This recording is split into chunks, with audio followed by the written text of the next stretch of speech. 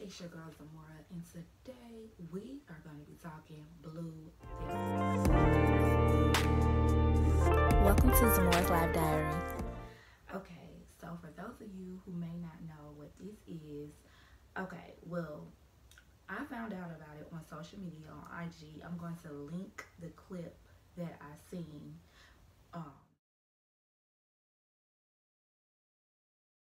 That made me want to know and dig deeper into this show. So, I think it's a show based in London. So, I saw the full episode on YouTube. Child, I was not ready, okay? So, it's two couples. We have Paul and Chioma.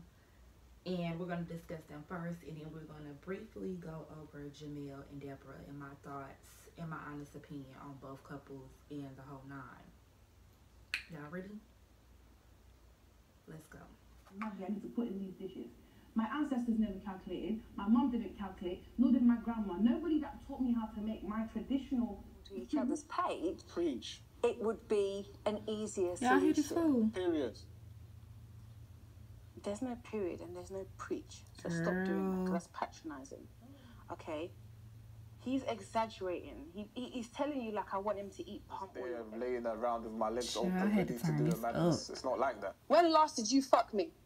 Do you really want to go there? Please, no, answer the question. Do you remember? Because I don't. I'll tell you. How can I be in the same house touching myself with a boyfriend in the same house with me? Okay, no, Denise, Absolutely I've not. got this. Okay. Let's just hear what Paul's got to say. Nothing. Talking in Okay. circles the entire time. Babe, I love you. So why don't you touch me? When I come home from work, We planned to have sex.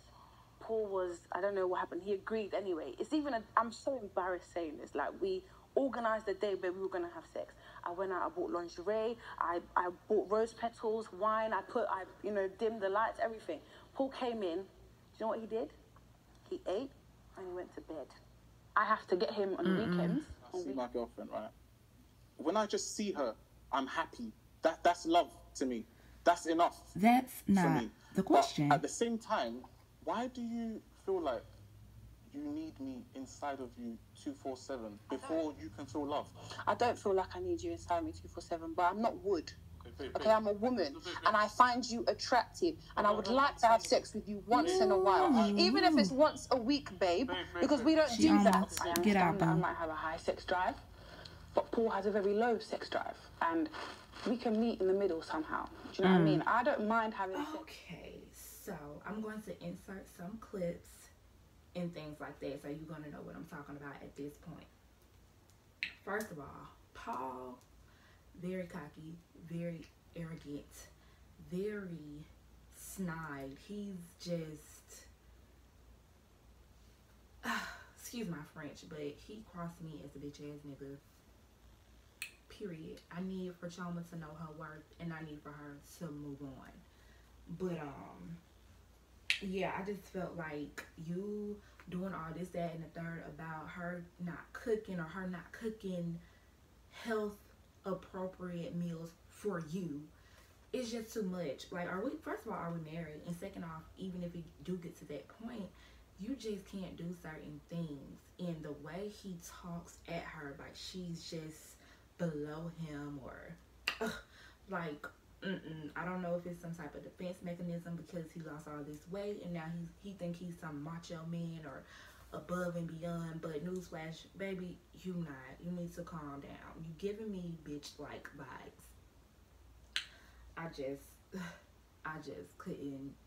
It was very cringy to watch him talk at her that way. And not only was he talking at her crazy, he was being very rude and disrespectful to the therapist. Like, wait a minute now. What's going on? I ain't did nothing to you. I feel like he was taking it very personal against both parties, with Chioma and the therapist. Like, and the therapist was very biased. Like, she wasn't on neither side, and that's what a therapist is. You know, she's weighing both options and giving y'all both the truth.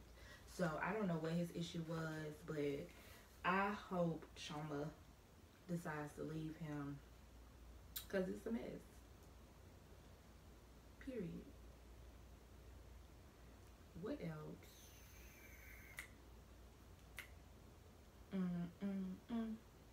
Oh, okay. And now the sex situation. Now with that, it's something else going on. I don't care what he's trying to flex and say, and then he never really answered it. He was talking in circles the entire time. Like, if y'all heard him answer what's his situation and what's his deal with not putting out, drop it below, because I never heard him answer it. Now I can say in his defense, and y'all, I'm not offending him, so just being honest and biased and telling the truth, I can say if he has been depressed, that could have something to do with it. But this been going on for how long? I'm not sure if she stated it because I was in and out of the episodes. But if this been going on for a decent amount of time, and not saying you can be depressed for, you know, lengthy amount of time, but you need to discuss that with your partner. Like she said, he was mentioning things there that he had never mentioned to her before. So how would she know? You know, you can't read somebody's mind. Open your mouth. Open communication and healthy communication is key.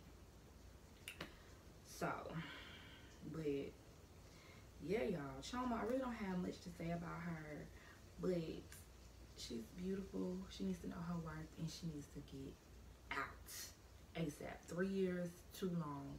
Like, I'm not saying he was treating her like that the whole 3 years, but he got to go to the left, to the left. So, what are your thoughts on Paul and Chioma? Drop them down below, y'all, because they was, I wasn't ready. Now, back into Jamel and Deborah. It's so important in a relationship. If she doesn't trust me, why exactly are we in this relationship, honestly? Have you ever given her a reason not to Get trust out, you? girl. Never. Excuse me? Before, I don't think there's actually a particular You're type of... shady. Do you understand? Babe, it's not that. Oh, you know what? She's gonna surprise me. No, that's ridiculous. Surprise me. I'm not. Surprise, now you're being childish, because you were going because you had ulterior motives and you didn't want to tell me. Exactly. Listen, I'm you surprised you're having a good time, to be fair. listen. What you did was you mentioned the fact that in 2019 crazy stuff was happening. They are funny, but a hot mess. First of all, he's gonna mention he fancied her sister. He was attracted to her sister. Like, sir, you should have kept that to yourself. Certain things, it's like, how do you bounce back from that? Like, that little comment was just unnecessary. The fact that he has blocked her on social media, I feel like he's definitely hiding something. Like, you being very sneaky. Why are you blocking me on social media? For what reason? If I'm your partner, don't play with me. And he is definitely playing with Deborah. On all accounts. Period. Now, not meeting the family difference. In Jamel's defense, I feel like if he didn't initiate it, then that's on you. Like, if you decided, like, okay, I want to introduce my family to my man, you can't play tick for tack and be and assume, oh, your man gonna be like, oh, she introduced me to the fam, it's time for me to introduce her to my fam. That's not how that goes. So that's all I have to say about that, because I feel like that's the tricky type of thing when you introducing your significant other to your family. And I do understand where he coming from, because he like, this is his fourth relationship and he want to make sure it's solid, basically making sure that's the last person that'll be introduced to his family.